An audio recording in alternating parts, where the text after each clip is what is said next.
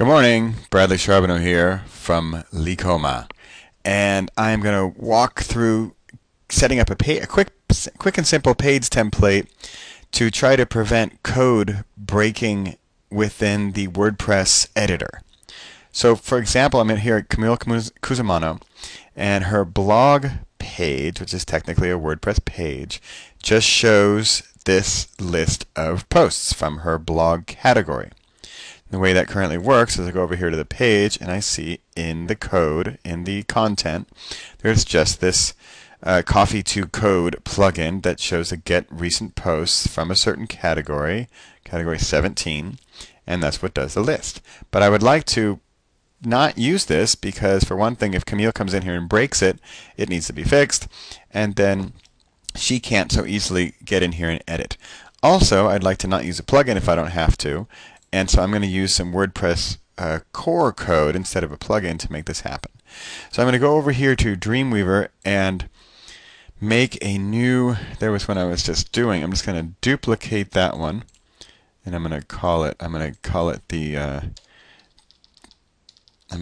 blog. And all I'm doing is, here is the content.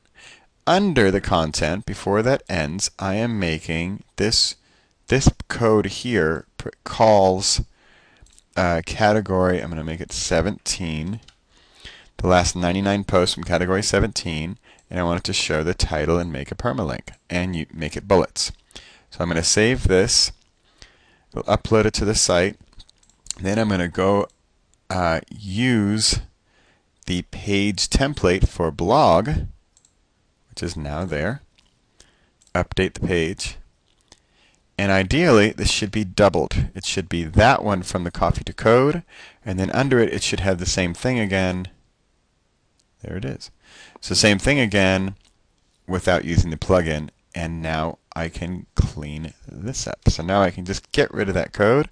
Camille can come in here and write an introduction, for example, to her blog, and I can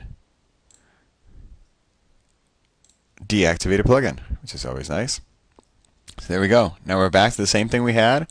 We're using one less plugin.